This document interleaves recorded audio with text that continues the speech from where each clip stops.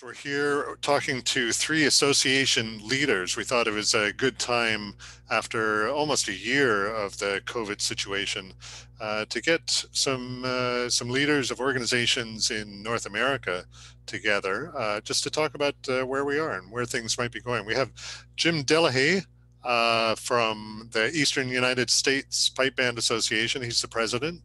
Graham Davidson from the British Columbia Pipers Association, and Jim Sim from the Midwest Pipe Band Association. Thanks a lot, guys, for taking the time to talk today.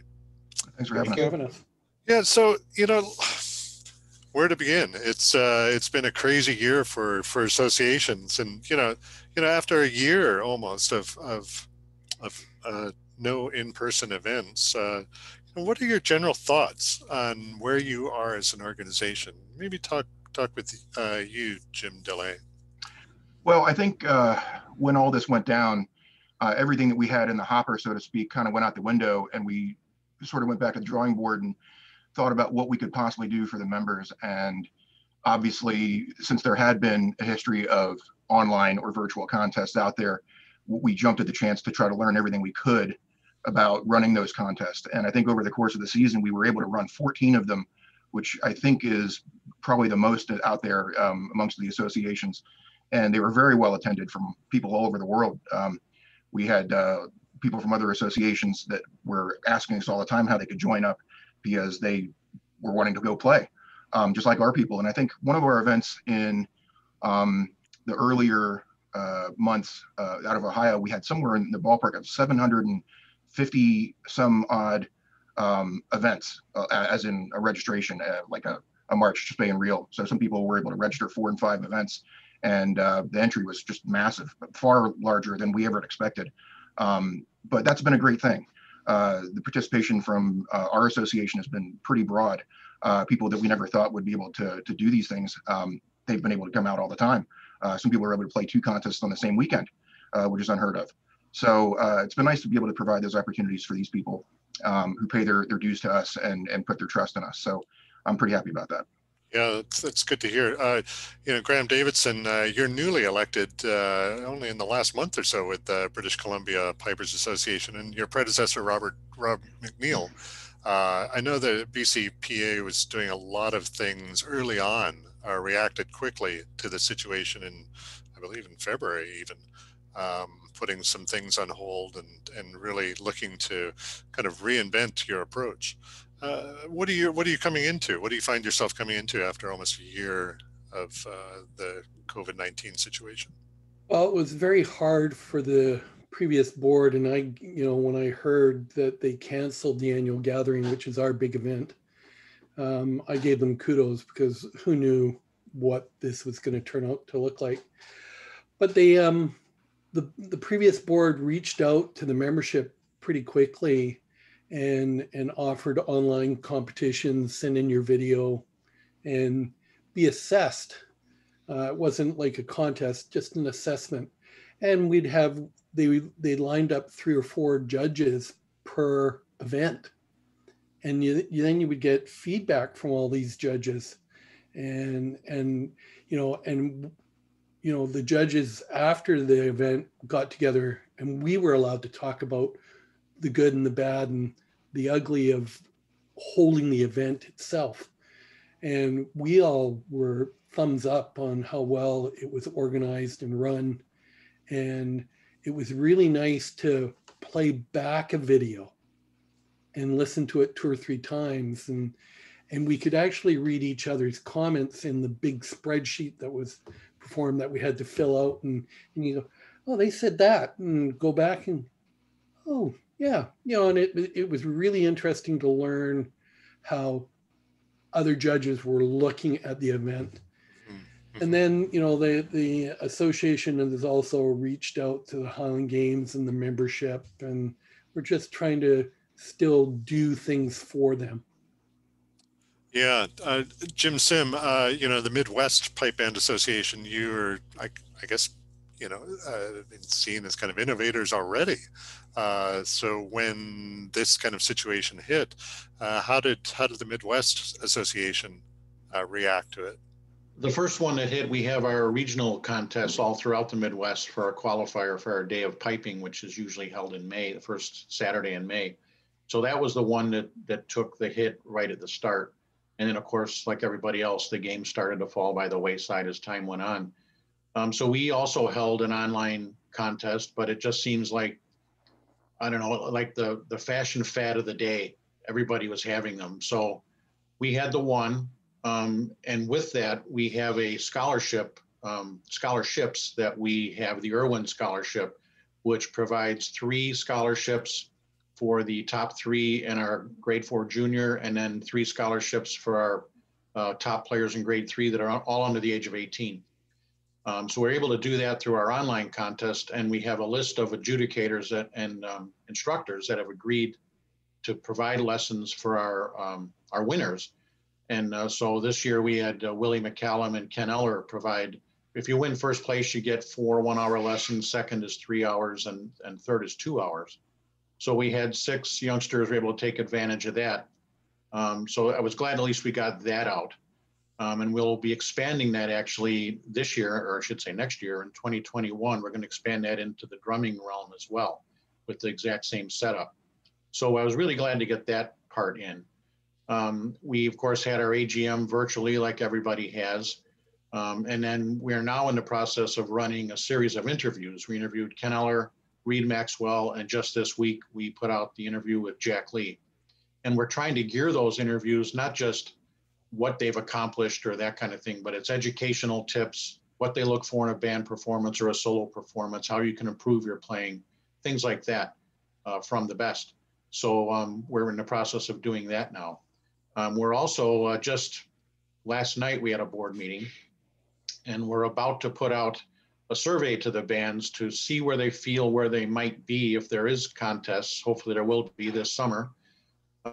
In regards to the music playing requirements, we're talking about things like maybe only 1 MSR in grade 2 instead of 2, or just the MSR or just the medley in grade 3, that kind of thing, for at least the first half of the year, so the bands aren't behind the 8 ball right at the start, to see how they feel about that. So we're in the process of getting that out there. And much like what Jim said, we also have extended anybody who registered as a band or a solo individual member for 2020, that membership will carry over to 2021 with no additional fees. So we feel we're in a position we can do that. So we did that as well. That's interesting initiatives there. And, you know, all 3 of you are really accomplished players. You kind of come into it with that perspective of having, I guess, walked the talk. You know, some of the learnings over the last 9 months, you know, what have the last 9 months taught you as leaders for going forward?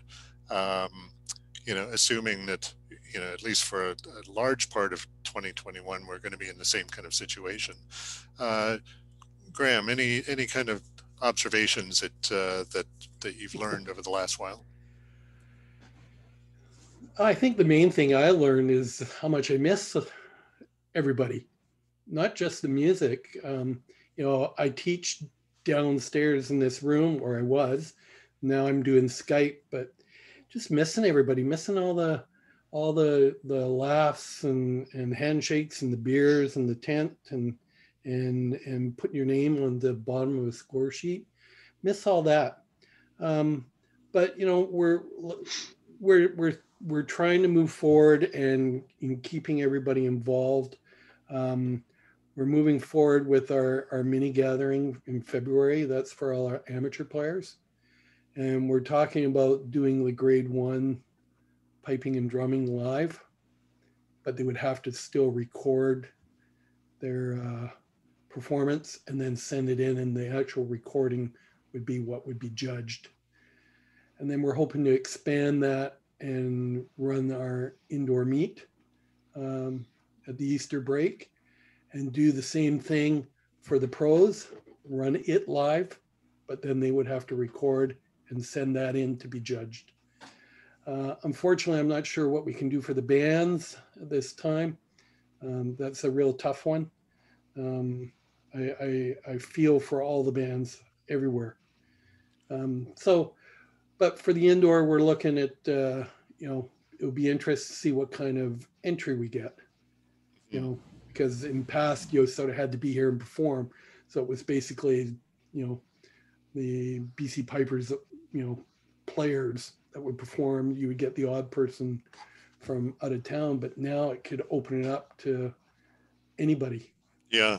On that note, the EUSPBA, the activities that you've talked about, Jim, do you see the EUSPBA, an opportunity that you've learned over the last year to become more international? And I guess this question kind of applies to all three organizations. Is it now opened up, a little bit more where we can do some of these things ongoing, whether in person or on the net? I think it's you're right on target with that, because we have seen such an influx of international players in our solo contest. It sort of begs the question, why not?